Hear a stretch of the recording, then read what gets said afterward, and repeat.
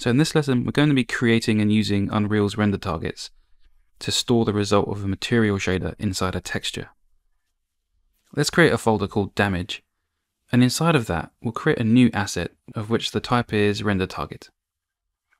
I'll call this asset RT_canvas example, where the RT is a prefix meaning render target. And I'll double click the asset, and that's going to open the render target editor window. And here we can see that we have a blank texture that has the option to display the 4 RGB and alpha channels, and also has some parameters in the details panel to allow us to change the resolution of this texture, and the pixel format that will affect how many color channels it has, as well as what I'll call the storage size for now. And I'll change this to 1024 pixels wide and 1024 pixels high. And keeping it square simplifies matters for when we want to sample the pixels from this texture later on. Now we want to store some data into this texture. One way to demonstrate this is to use the Scene Capture 2D actor.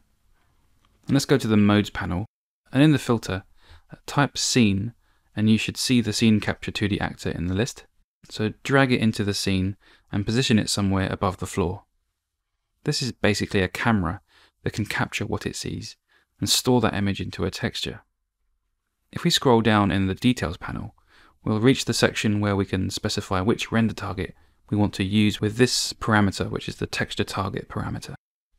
So I drag the asset from the content browser over to the slot on the scene capture, and already you can see a preview in the thumbnail of what the camera is capturing into the texture. Let's make a bit more room here in the viewport, and we don't need this modes panel anymore, so I'll close it. And let's go back into the render texture editor, and by default you'll see this texture pattern which might make you think that it's not working. But all that's happening though is the alpha, which is 0 by default, is causing the texture to be transparent. We can go and switch off the display of the alpha in the preview window, and now we'll see the result of the scene capture which is stored in this texture.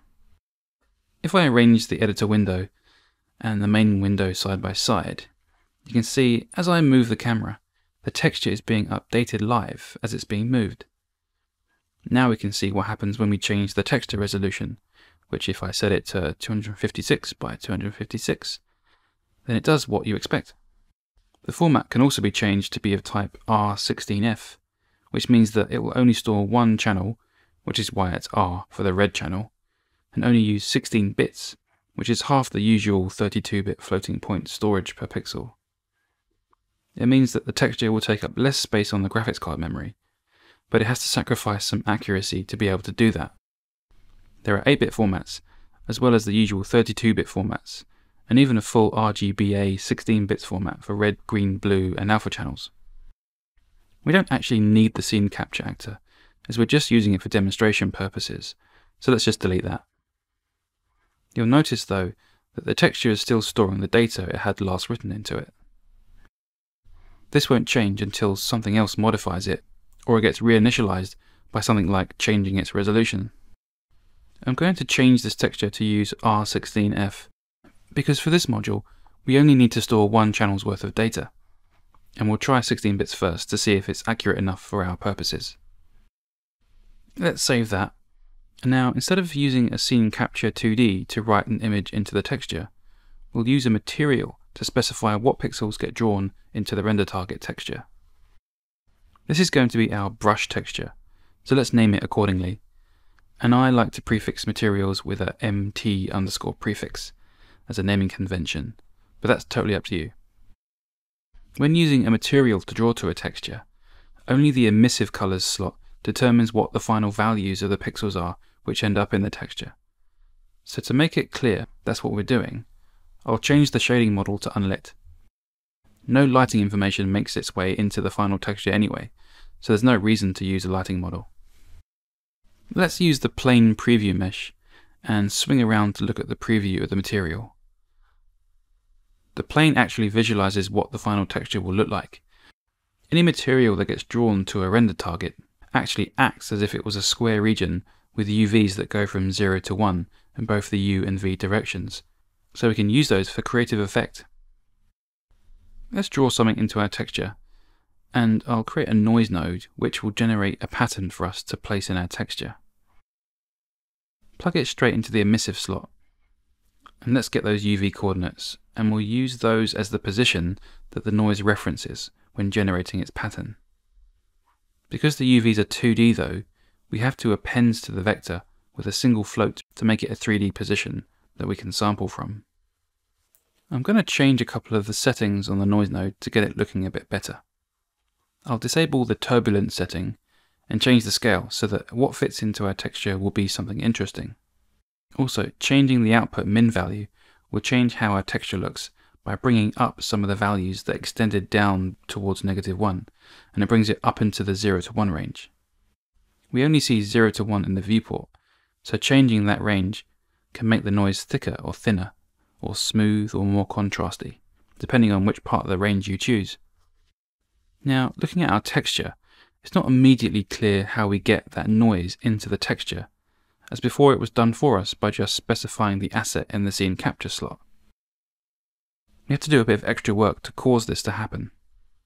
Thankfully, Unreal ships with quite a nifty feature called blutilities, which are little blueprints, which instead of running logic in your games when you hit play, can actually have an effect in the editor itself.